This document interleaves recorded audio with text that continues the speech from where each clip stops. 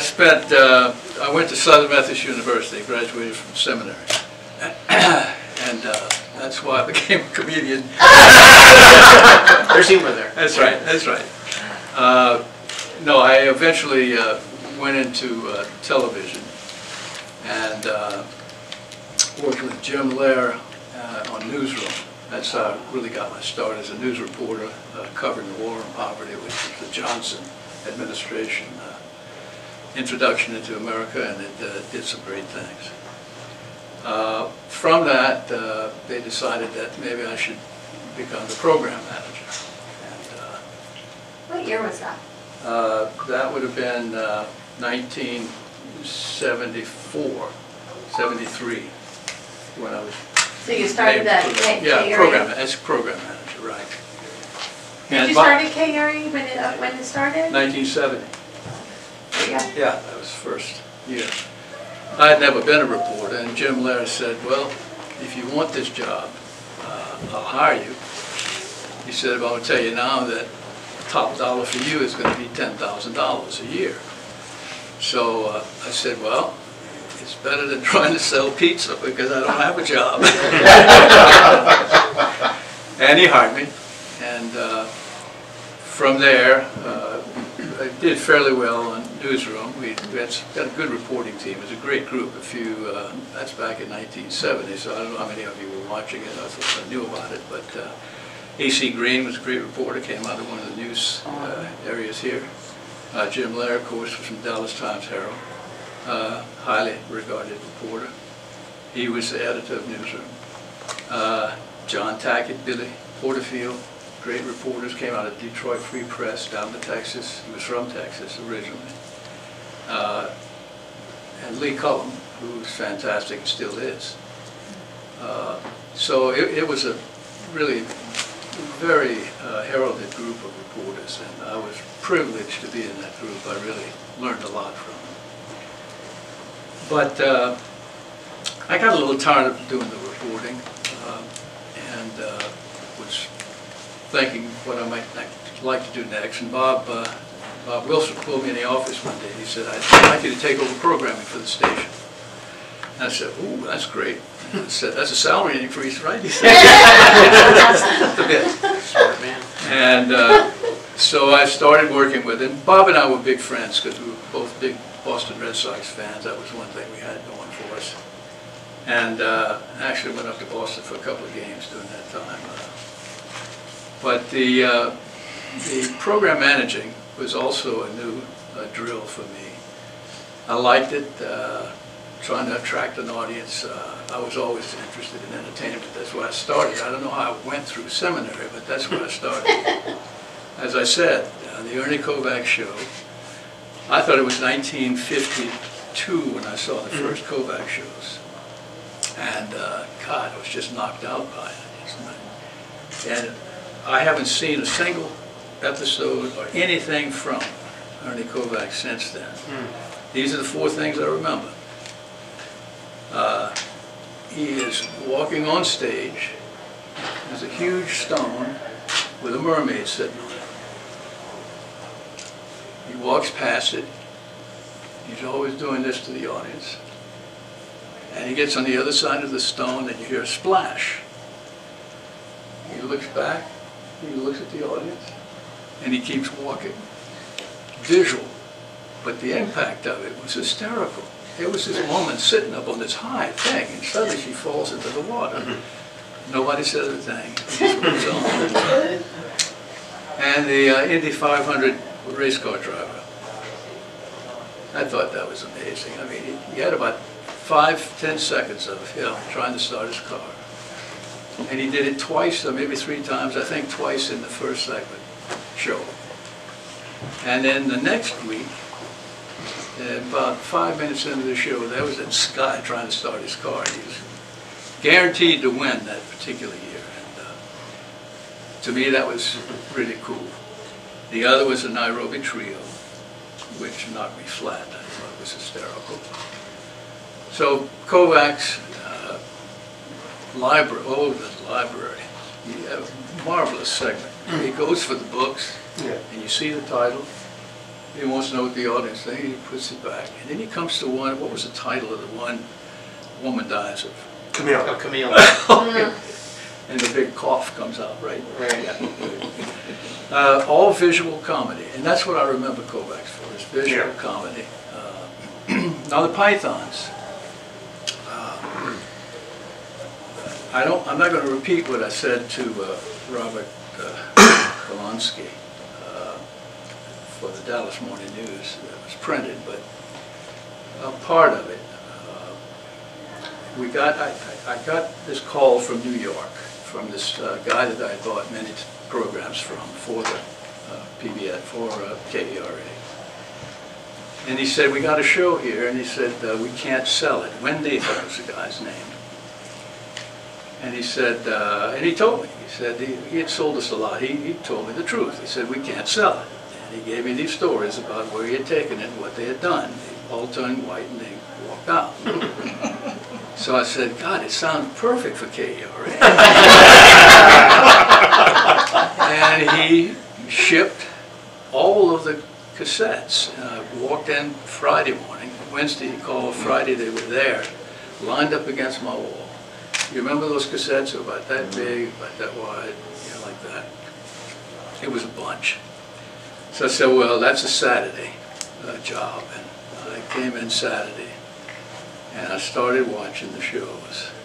And I mean, I was in tears when I finished one show. And then I sat there and I watched, and my then about to be my wife, Linda, we were going to have dinner that night, and I realized that I was hearing these pebbles hit the window of the studio.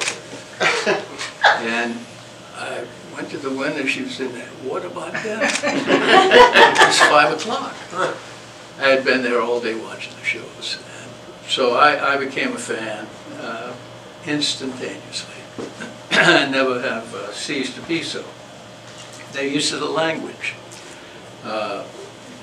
Who would have ever thought of doing a cheese shop sketch? They got not a damn piece of cheese.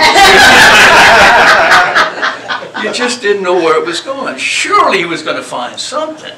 And old Palin just sat there and said, not today. Their language, was it Churchill said that two great countries separated by a common language. The Brits have a way with language. They really do. They're masters of language. They love them. They love language. And they study it, and they become quite proficient in the use of the English language. And they can twist it in ways that make things funny, just by the way they use the words and the descriptions of what they're doing and what they're talking about. But I saw the Lumberjack song. And when I saw that, I literally fell on the floor. And I said, oh God, what's Bob Wilson going to think about that?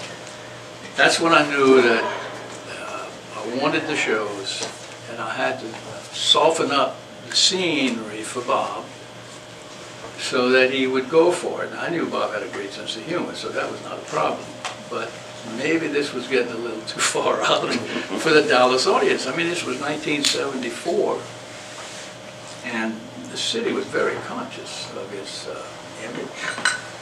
Very conscious, and I'll even say conservative. And we'd be flying into territory that I don't think had been on television, certainly not in Dallas and not in America, as evidenced by the fact that I knew that WTTW, where Second City was born, had turned it down. San Francisco had turned it down. Los Angeles had turned it down. Boston had turned it down.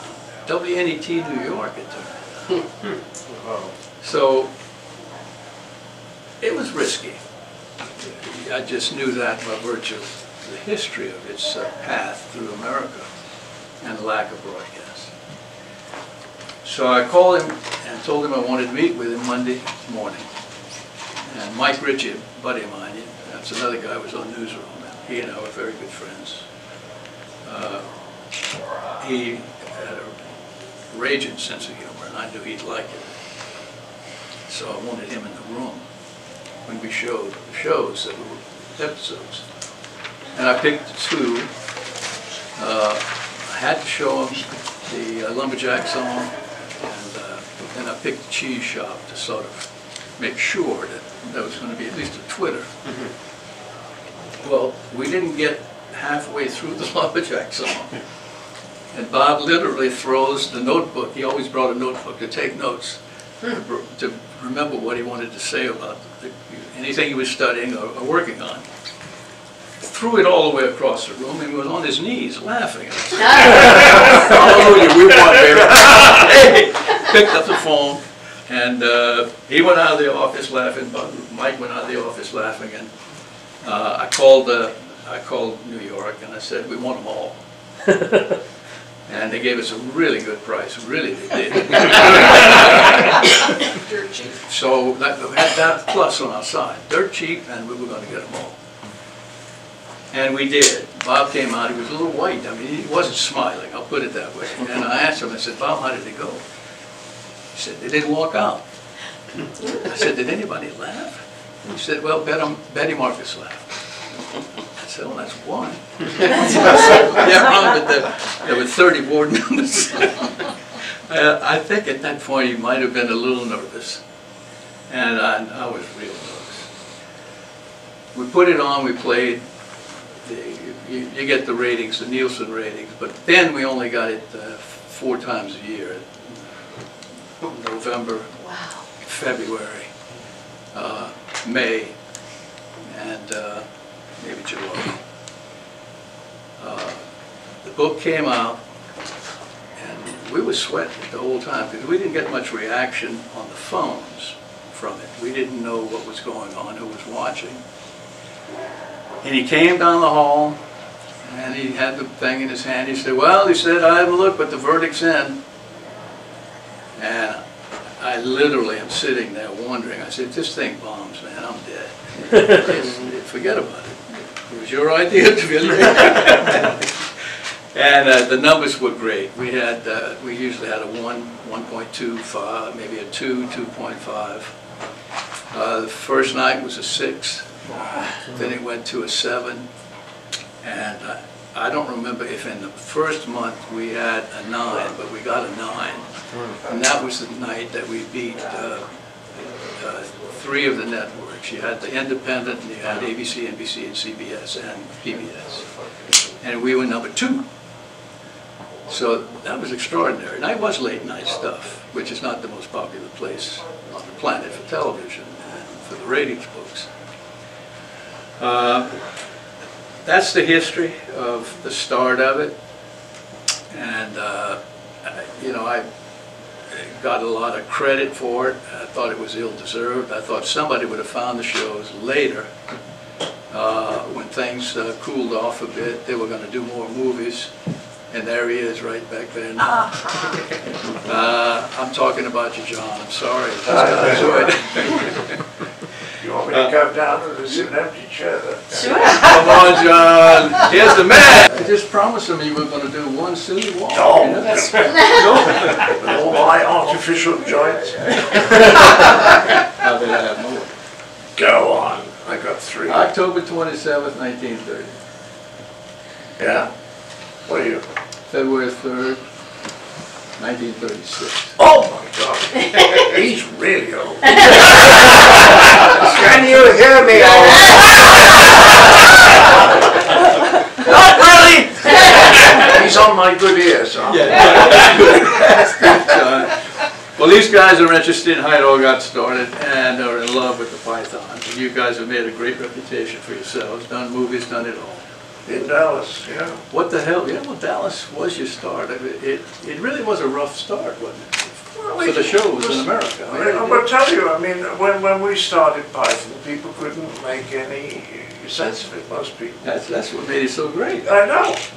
And it was terribly funny. And even now, when I show clips from Python, and with the light from the screen, I can watch the first 2 or 3 rows, and some people are laughing hysterically.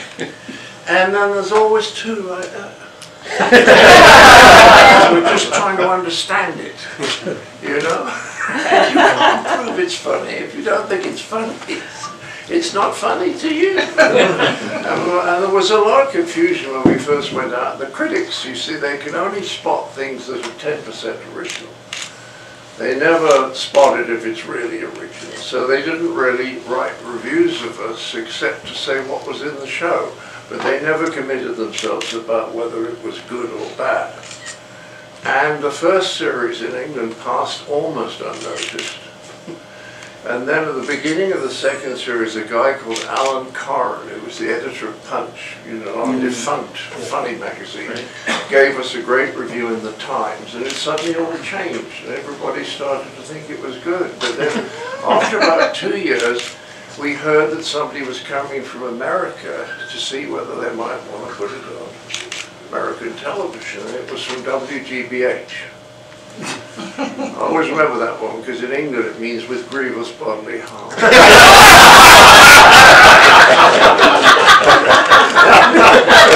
And this very nice young guy arrived from Boston and she introduced, and we went into a little screening room about as big as this, and we sat and we watched shows, and then the lights went up, and he had gone this color.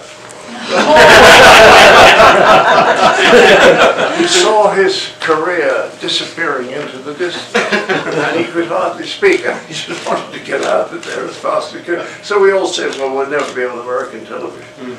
And then a lovely woman called Nancy Lewis, who loved our stuff, which in those days was here on record, but not in any other way, she started talking to people in the music business. And then the wonderful Ron Devillier, That guy. he was, he had this view, so what to tell him? I mean, you were talking to your friends about, you all wanted to put it out, but you were all... Well, the true story behind it is you had program managers, like the guy in Chicago, who was dying to put it on, and they killed it. So management could kill it. Really? And the Boston guy, I know he could have bought it. Did they ever give a reason? I mean, was it too shocking, or would they get... I thought it was too rude. Oh my God! Naked what? It was that. It wasn't that it was subversive. Yeah. No, not subversive in that way. Because you see, we're wildly popular in Eastern European countries. Because during the time they were under Russian domination, the Russians allowed Monty Python, and the Python was seen as anti-authority and subversive. And so in Hungary and in Bosnia, I was in Sarajevo, and they told me this, they all saw it as the subversive, the thing that united them, a sort of subversion of the Russian government. It's the best they could do. I didn't realize it. Yeah. But it was rude. It was naked, naked people. Intentionally rude. Oh, yes, of course. Yes, yes. But then you summoned up courage. Yeah. Summoned up courage? Well, I mean, you It played out. didn't take courage. I mean, I was dying to put it on. It was easy. It was Yeah, a but decision. what did you think was going to happen? I was scared shitless.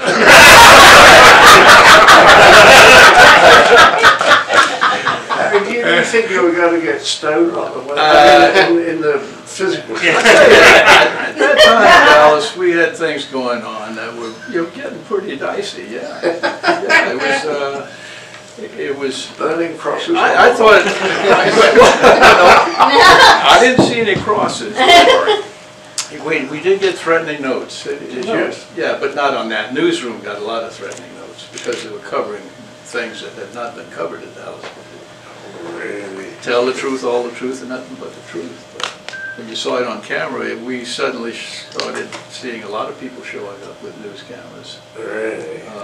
And Well, that's why we did so well with Holy Grail, Because when that opened in New York, we were lucky because you guys had just proceeded. Yeah, just gone up. Because nobody knew us, and then suddenly, thanks to him, in Dallas, people began to hear it. Then everyone started going out in the stations all over America, and then we opened the Holy Grail, and we got this tremendous response. You got a fabulous review in the New Yorker. Really? Holy Grail. Yeah. I forgot that. Yeah, the guy said that everybody was singing. The exit lights were laughing. It was a great article. You've never seen it? Oh, I may have seen it. Somewhere. I'll send it to you. 1930 what? Don't forget. 1930. Well, we were born in the same decade. Yeah. Yeah. We had that in common. We have English in common, although Churchill would deny it. But anyway, when we got the funny, the protests really got going when we made Life of Brian. And we were sitting in London, waiting to fly out to do publicity, and they rang us up and they said, "You don't need to come." The protesters have done the job for you. Because they'd started protesting before it had even opened. You see? And they were outside. I remember somebody had a big sign saying, "Monty Python is the agent of the devil." I remember thinking I wouldn't mind being on 10% of what he did. And because of that, the news cover, evening news was started to cover them, and then it became a story on its own, so we didn't actually have to do any publicity. It's lovely when that happens. John, can you talk about what it means to you on a personal level when Ron came to you and decided to air this, and what that meant to you as a performer? Well, don't forget, this all happens at a great distance. Right. Yeah. You know, people always think in this business that you know what's going on, and the answer is they don't tell you. I mean, it's quite an interesting experience when you finish a movie, because everyone's terribly nice to you. And then you cease to exist. You go back to the trailer and you take the makeup on, you get in the car, and then you'll never hear a word from them until they want you for publicity. But they never say we finished filming, or we're very happy with it, or these scenes work particularly well. They just forget completely about you. So we just knew that something extraordinary had happened, and we were so startled it was Dallas. You know, because in England in the old days, we thought people in Dallas basically ate their own children.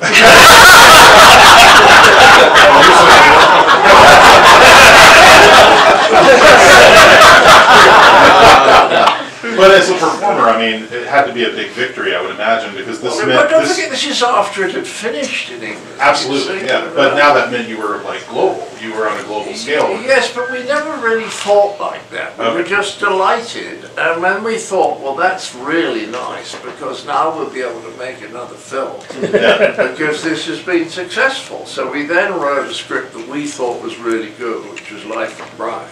Yeah. And we couldn't find anybody who would give us $3 million. It's not a lot of money for a movie. Not a lot at all. And nobody would give it. We started in the UK, that was hopeless, and then we came here, and there was not a single Hollywood studio that would give us $3 million. And you know the story about George Harrison. You know, Eric gave him the script, and George laughed and said he'd put the money up. And Eric called me. I was just going off to do a film with Peter Sellers in Vienna. And Eric said, "We got the money." And I said, "Well, what are you talking about?" He said, "George Harrison." I knew he knew him, and he said he was going to mortgage his house. And I said, "Why is he doing this?" And Eric said, "I want to see the movie." And he's in it, you know. He's in Mr. Papalopoulos, who leases the mount. So it was all happening without us really knowing about it. The Python films were 4 years apart. Sort of, what is it, 70? I'll have to stop the film now. 78, 74, and 82. Yeah, 74, 78, and 82. So we never really knew what was going on. All we knew is that after the success of the Holy Grail, they wouldn't give us $3 million because when you get older, you do realize that almost nobody in charge knows what they're doing. Right? Yeah, I tell this to people in the media, and they all know what I'm talking about. They have no fucking idea what they're doing. But the trouble is, they don't know that. They think they know what they're doing. And this isn't a new idea, because the best book ever written on Hollywood was written by a dear friend of mine who just died, Bill Goldman.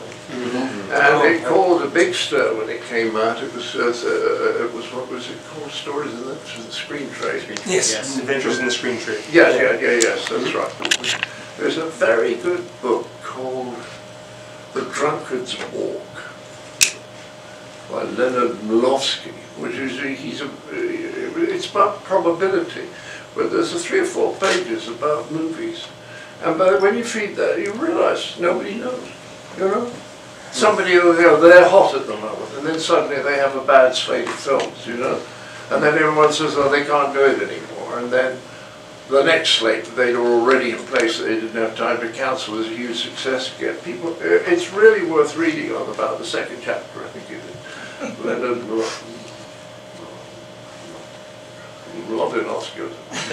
Well, he wrote a book with Stephen Hawking, so he's got to be pretty smart. But it's just about statistics and about the fact that you never know what's going to work. I mean, I've reached the point now. Actually, Bill Goldman told me an interesting story about Sondheim. He said Sondheim said to him, at this point in my career, I'm not going to write a bad song, but I might write the wrong song. Well, that for me is very interesting. You might write the wrong song. And that kind of subtlety is what defeats most of the people in charge. John? Can I go now? Would you mind taking a few questions? That's my favorite line from Life of Brian. Do you remember when Graham is getting slapped around and nothing happens to him? Well, just put a cap on what you said. Thank God this guy knew what he was doing. I know. Bless him. Would you mind taking a few other questions? No. Okay, hi. Thank you. Down here, John. John, when you guys first started doing Python, did you think it was going to be as big of a success? Did you do it just for fun? Or how did it come about? Because in those days, I mean this quite genuinely, we were quite pure in our motives. I mean, we worked for the BBC. We knew we would never make much money. I used to get £240 a show. £240. For a series, I got £4,000, including the writing. So we weren't doing it for the money, but we did it for the BBC, although we could get more money at ITV, because they had a better track record on comedy. They had good directors and good floor managers. So we went to the BBC because they would make better programs, not because they give us more money. And we weren't terribly motivated by money. Because when I started, income tax top rate in England, 83%. I know. That was Howard Wilson in the Labour government. So nobody expected to make any money. We made a living, but we did it just because we loved to make each other laugh, really. And we didn't ever know what the viewing figure was. What mattered was a thing called the AI, the Audience Appreciation Index. And we would be told that we got a 71, which was extraordinarily high. But we never knew how many people were watching it. The only answer was enough. So when we started, we had no idea, and Michael and I can still, this is absolutely true, I remember standing with Michael, sort of on the edge, on the side of the set where Graham Chapman and Terry Jones were going to do a sketch about flying sheep. And we stood there, and I said to Michael, I said, Mickey, do you realise we could be the first comedy show in history to record a whole show to complete silence? And he said to me, I was having that thought. And that's what, we didn't know how people would respond to it. And then on that particular sketch, people started giggling about a third of the way through, and we looked at each other and thought, well, maybe it's going to be all right. But I mean, the head of department, Tom Sloan, walked into the elevator with the director, saw the director and said, what are you doing with this awful program. Because it was supposed to be funny. And then they had a departmental heads meeting, 8 of the, you know, children's sport, drama, all the different departments of the BBC. 6 out of 8 of them really didn't like it. These people are at the top of their department. Because I had a question. I was wondering if you could share with us an actor or comedian who inspired you early on in your career. Well, you see, I didn't know I was ever going to go into this until my last year at Cambridge. The Footlights did this little review in the local professional theatre, and somebody turned up and said they wanted to put it on in the West End. Now, by that time, I was 24. So I hadn't been thinking, you know, how am I going to... But you could tell. We had a sitcom called Hancock's Half Hour with a fellow called Tony Hancock. And I remember once writing a line and thinking, that's familiar. And I realized it wasn't the line, it was the intonation was Tony Hancock's. In other words, it was still in my head 10 years later. But the stuff that I liked the best, we all liked, the teenagers liked, was the Goon Show. Oh, yeah. Which was wonderful. I mean, if you listen to that, so it's still the best use of radio for comedy that there's ever been, and we all loved that. And it was a little bit like Python. It was like a sort of little subversive society of people who liked it and who would do it almost word for word the next day in the playground. That was exactly how we were with the Goon Show, and I finished up actually doing a show with those guys once. I played the announcer, Wallace Greenslade, and I was up there with Peter Sellers, Harry Seacombe, and Spike Milligan.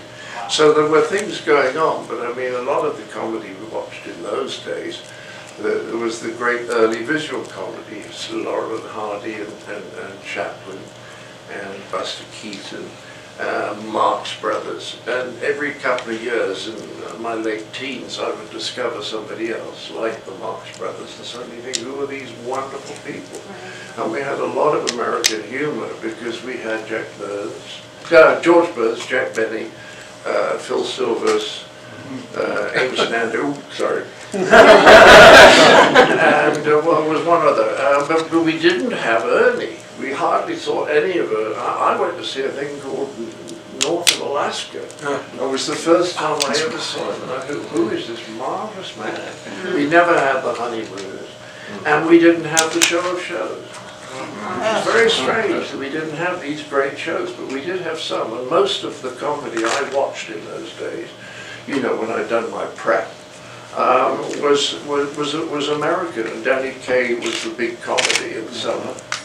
And so we grew up very, very familiar with a lot of them. Then in my late teens, I started hearing about Mort's Psalm. One thing that you did as the troupe that you wish had made it into that kind of pantheon? It's like, why did this sketch that we did? Well, you never knew. I mean, there were lines that I always liked that people didn't pick up. There was a line in the Wizzo chocolate factory, but remember when the hygiene inspector goes along and he says, what's this sweetmeat here? Spring surprise. And the guy says, well, when you bite into it, steel bolts spring out from it and lacerate your cheeks. And the hygiene officer says, where's the pleasure in that? Nobody's ever noticed. But it is wonderful, very touching that so many of those phrases, what have the Romans ever done for us? I had a tiny minor accident with a golf cart on a Caribbean resort about a year ago, and the guy got out and says, "'Tis but a scratch."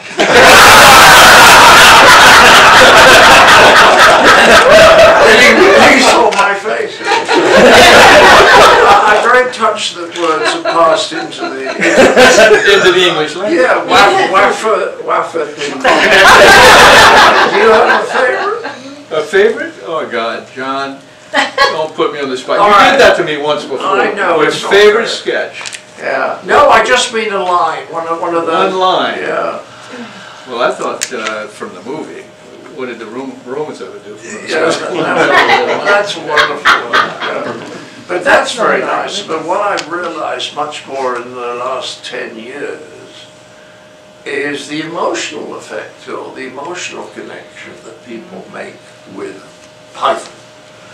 I was in Sarajevo and they were telling me about that. It was 4 years when the Serbians were up in the hills shooting civilians with sniper, lobbing bombs in, and they got an underground garage and set up an old-fashioned, they used to show Monty Python movies, and they'd creep in there after, and they said, we came out feeling better. We didn't know why, but we felt better.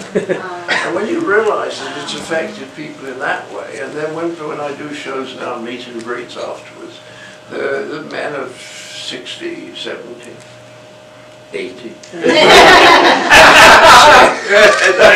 They say to me, thank you for making me laugh all these years. And often there's a tear in their eye. You see, I didn't know that when I was younger, but you can see that there was something about the attitude. I'll tell you how you sum it up. Someone early on said to me, what I love about Monty Python is that after I've watched it, I cannot watch the news. I cannot take it seriously. And that, I think, is terribly important, because we live in such a cesspit of a planet. You can't see the funny side of it. Yes. Remember the termite show you did? No, what was that? The termite show you did. The termites. Oh, yes. Yes, that's right. Now, that was the beginning of the Lima program. Yeah, Yeah, that's it right. was a setup That's right. of That's an right. ecological- Right. That's what it was. That's what it was. Can I go? Very good. When you did ask, did you? I can't remember. No, I did. I really had two questions. One is, were you influenced by Beyond the Fringe?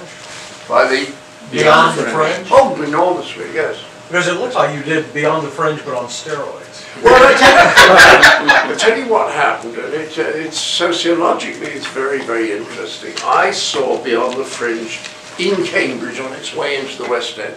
So I saw it about a month before it hit the West End. And I thought it was the funniest show I'd ever seen, and I still think that, because all of those performers were wonderful. Dudley, Peter, Alan Bennett, who's now one of our very best playwrights, and Jonathan Miller, who died, last week. I'd never seen a show so funny. To the point when a sketch finished, I would have a pang of sadness that It was over. And then the lights would come up, and Jonathan and Peter would be there. Oh, you were all But when it got to London, and I thought it was the funniest show I'd ever seen, but that's what I thought. This is wonderful comedy. When it got to London, all the critics saw was that it was satire. And there hadn't been satire up to that point. Michael Frayn, the playwright, told me he was sitting in Beyond the Fringe in the West End, and there were a couple of sort of upper class man and woman there, and Peter came out and started doing Harold Macmillan. Went to Devillier to meet here and there. And he goes on like this as a doddery old idiot, and suddenly the person in front of Michael came, turned to the girlfriend and said, my God, he's doing the Prime Minister. That tells you what it was like in those days. You didn't make fun of the Prime Minister, and they all collapsed, because immediately after Beyond the Fringe had this enormous social impact. David Frost was on 5-6 months later doing That Was the Week That Won. And it changed the face of Britain completely. It went from being very deferential to quite cheeky and fun, and that was hugely important. But the odd thing was, the Beyond the Fringe people didn't particularly see it as satire, and they just thought they were being funny. You see what I mean? But they did sketches like Death Penalty. Yeah. Oh.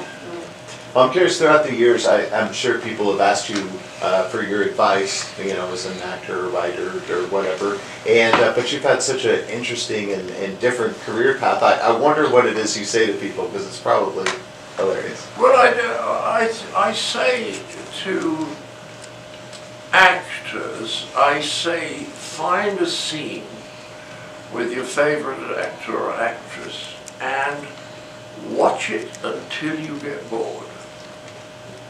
Because when you are bored, when you're no longer affected by it emotionally, then you can see how it's done technically. But while you're feeling sad or laughing, you can't see it. It's like the emotional response gets in the way of the analysis. So you just have to keep on. I used to play Peter Cook and Dudley Moore sketches from not only but also, and I would play the sketch, and then I would sit down and try to write it from memory. And of course, you think, well, I don't know, and then you play it again. You think, oh yeah, that goes. Oh, that would have to go before that. And by doing that, until I could more or less write it out completely, it was a wonderful learning process. So I think take something that you love and look at it really carefully so that it's not affecting you emotionally anymore. Then you see the technique of it. And as a writer? Hmm? And as a writer? Well, you see, trying to remember the thing, trying to remember someone's sketch or something like that, or trying to remember a particular speech and trying to see why it works so well. That's all you can do, and you try to watch the best people. Because then the sad thing about getting older as a comic is that you do know most of the jokes. You see what I mean? Yeah. Well, I'm sorry. Oh, right here. Yeah. So out of all of the production, out of all the movies, out of all the episodes, what is your favorite scene? I think it's a question of my mood.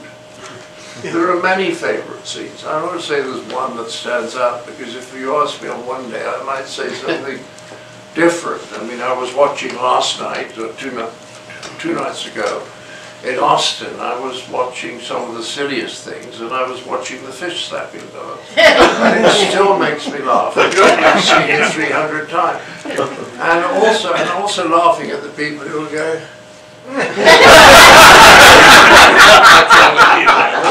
but there isn't anything in particular. There's Faulty Towers, which we don't talk about so much. There's 2 or 3 episodes there. The dead body, the rat, and the one where the anniversary goes wrong. I think those are the 3 there. I think the second series is better than the first. I think Faulty Towers was absolutely brilliant. So do I. It was good, wasn't it? Little farces, little 30-minute farces. Manuel, what did you find? You know, guess where Andrew Sachs was born? There. Germany. Who said that? Very good. Berlin. Wow. He was Jewish and managed to get out in the mid-30s, and he turned into the perfect English gentleman. You'd never think he was an actor. You would think that he was a rather quiet and very smart bank manager. Do you see what I mean? There's nothing about him that Manuel is a bank manager. Yeah. That kills me right there. But he was wonderful. You put the moustache on him, and he just changed it to someone else. He was quite extraordinary. His first language was German. Was it either you or Andrew Sachs who suggested that Manuel be German at first, and then? No. It was always Spanish, because just about the time I started that, the early 70s, the British restaurateurs decided that, or discovered that if they used people who didn't speak English, they didn't have to pay them so much. There was a stage about 1973 when if you went to an English restaurant, you got what you'd ordered, you were lucky. And that was just a manifestation of making fun of the fact that he used this. And what's so important about him, he's a totally sweet person. He's keen, he wants to help. He never gets cross. He gets sad about his rat, but he's always totally positive. And if he wasn't, he wouldn't be so funny. You know, it's the purity. So Mike? Yes, I had a question. I follow you on Twitter, so I have a bit of a clue. But what do you think about comedy today, and maybe what people are missing in comedy today versus what you have done in the past and what you've witnessed in the past? The great problem here is I don't watch much today. And it's partly that when you've done an awful lot of it, you sort of know where a lot of stuff is going, so you think to yourself, yes, this is quite good, but I don't want to watch it for an hour. You see, well, when you discover somebody, the last person I remember discovering was Bill Hicks. And when I saw Bill Hicks, I thought, who is this guy? Where has he been? But I haven't had that experience, whereas in my late teens I was discovering, one day I discovered Buster Keaton. I'd only heard about Chaplin and Laurel and Hardy, and suddenly Buster Keaton, and you watch these films and this treasure trove was opened up. So I find that the people who make me laugh now are This is for Ron and John. I mean, when you think about it, Ron, I mean, you were responsible for bringing like this huge comedy movement to America that, you know, made satire mainstream and, you know, elevated comedy to a new kind of level of consciousness. You know, how does it feel to look back at that and realize that you brought that? Like we wouldn't have nerds at conventions saying me, you know, if you hadn't brought Gumbies. that. Yes, we wouldn't have Gumbies. Like, I mean, how does it feel to realize that like you brought something to America that changed art and comedy? I'm pretty damn proud of it. Yeah. Absolutely. It was a good move, and I liked it then. I like it now, and I like it when I say goodbye. But I think it helped Dallas. Yes. Well, I know the Dallas folk are very proud. You know? Should be. And I'm absolutely delighted about that, because when I ask people where the first time I say Dallas, people go, oh, Yeah. and it was absolutely splendid that you led the way. I was just wondering what you thought of Tracy Ullman's show. You know, I've hardly watched her. I think she's the most wonderful. But this is the trouble. I hardly watch comedy now because it's very unusual to see something that excites me. Do you see what I mean? Yes. And I have a small list of things that I want to watch when I get round to it. But what I feel now is there were so many good writers in the 40s, 50s, 60s who knew how to construct stuff. The construction of comedy was far more sophisticated then than it is now. If you look at the sort of Hangover movie, the sad thing is that it's about sex and drugs and booze and celebrity and gambling. Do you see what I mean? Which is what a lot of young people now seem to know about. And I always wanted to make a film called 1776 and a Half. Because I think that, you know, there's a lot of fun to be had. Particularly the fact that most of the English soldiers were German. From Brunswick and Hesse. You did that to us. Yeah, it's terribly funny. So I wanted to start with these German soldiers talking to each other. You see, and then comes the American French, is the first thing they say is, "God, I'm British." What, in that vein, what's the funniest Monty Python sketch that nobody ever got to see? Oh, I don't think there was one. Well, it was a very good one with me as a sculptor and... No, Graham was the sculptor, me as his subject. And he'd done perfectly good stuff. No, I didn't see that. He'd done a perfectly good sculpture of me, but my nose was about 6 inches long. And he unveiled it and said, "Well, what do you think?" You know how you can never criticize anyone's work. You know, I started saying, "Do you think that?" He couldn't finish it because Gray was in his drunken phase and he couldn't get the lines right. We had to literally abandon it. But there was never a good sketch that we threw out. That the censors threw out? So again? That the censors threw out? That's what he just asked. Well, But there was never a sketch that the censors threw out? the censors were the BBC, and I thought they were perfectly sensible. I mean, I was a little more conservative than the others. I thought sometimes the BBC were right to say no. I mean, Gilliam, who's, I think his aim sometimes is to shock rather than to entertain. He did an animation with Christ being crucified on a telegraph pole. I think we can do it now, but, well, I don't know what you can do anymore, because the PC people seem to be a threat to culture, you know. Well, we need to wrap it up. So would you mind taking? I'm sorry, John. I gotta tell one story. Okay. And so one story? What? And then I want to take some pictures too. And then What he did, quick. Yeah. I started a company, distribution company, worldwide. We had very few shows. I tried to get the Pythons to represent their shows worldwide when I went into business. That was 1980, 81, 82. And it didn't work out too well right at first. One day I got a call from London. They said, come over. We have to talk to you. It'll be of interest. We had about $5,000 in the bank as a company. So I said, I'm coming. I went. They had a meeting. They were all sitting around the table. I was in a chair right in the middle of the room. And I said, I want to represent the shows. And what do you think? And they had already decided. And they said, yeah. Okay, we want you to do it, Ron. We want you to do it. And John's sitting at the end of the table. I have one suggestion before you can distribute our shows. The name of our company was Devillier Enterprises. You have to change the name of your company to Ron's TV sales.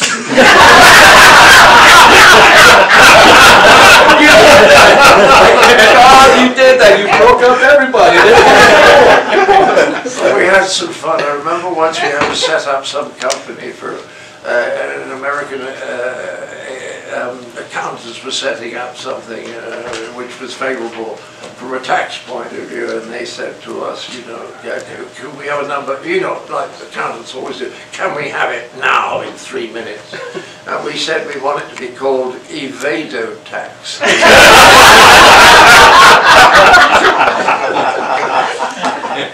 John, thank you for coming.